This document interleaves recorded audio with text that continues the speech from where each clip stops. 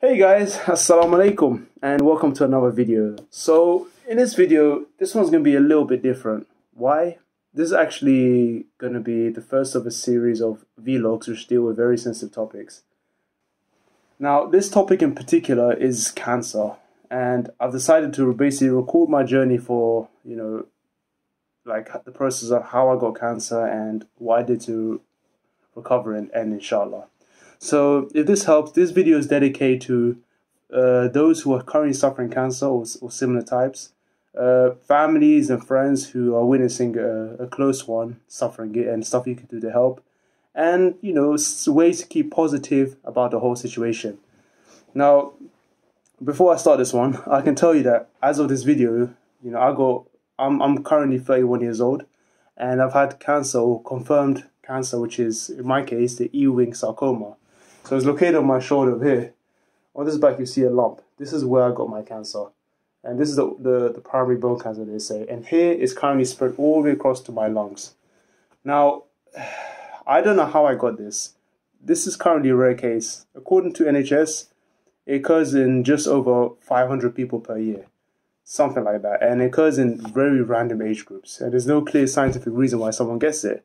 But you know what? Alhamdulillah, I feel good. I actually feel very positive about this, and I'm not too concerned what the problem is. All I know is that there's a cure and they're working on it. The hospitals have been working on it. Now guys, when you're getting treated for something known as cancer, most of the time we don't know we have cancer. It could be like a lump, like I got here sticking out. It could be anywhere in the body. We can't really determine its exact position, but if you have something sticking out of your body, a lump, you should definitely get checked out, because it could literally be anything.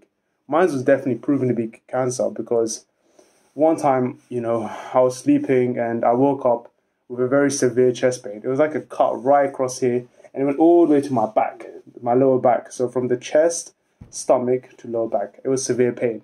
The pain was so severe, I couldn't even breathe, nor could I move. We had to call the paramedics to come and pick me up.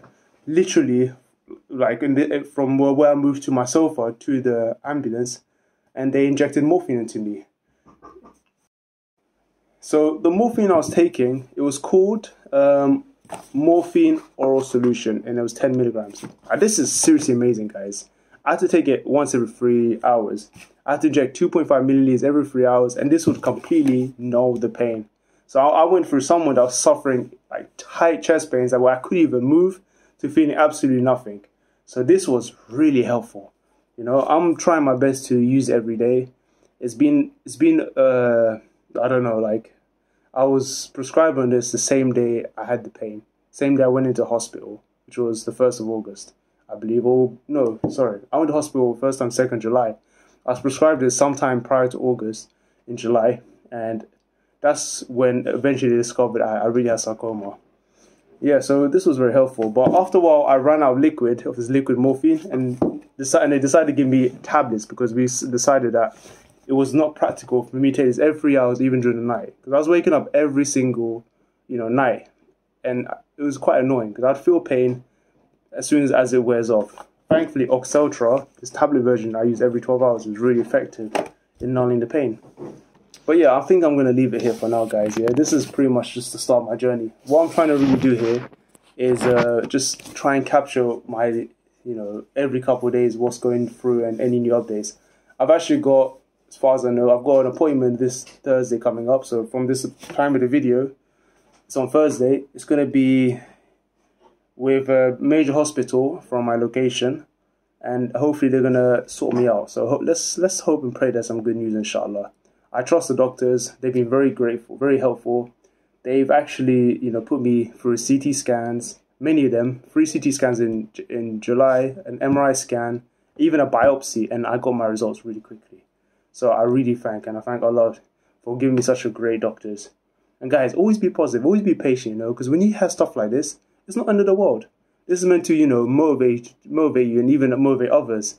And when you actually have this yourself, you kind of see things differently. Sure, it's annoying, it sucks. But ultimately, this is just a test. I believe this is a test from Allah. And this is here just to help us. We shouldn't give up hope. Because at the end of the day, we're supposed to be role models, and we're supposed to help others as well. So let's take this as a test, face it head on, and go through and get through it together. If you guys have any questions, if you're going through the same problems, you know, just let me know. We can talk about it together. You can mention in the comments. But yeah, other than that, you know, let's call it here. And I'll see you guys next time. Assalamu alaikum.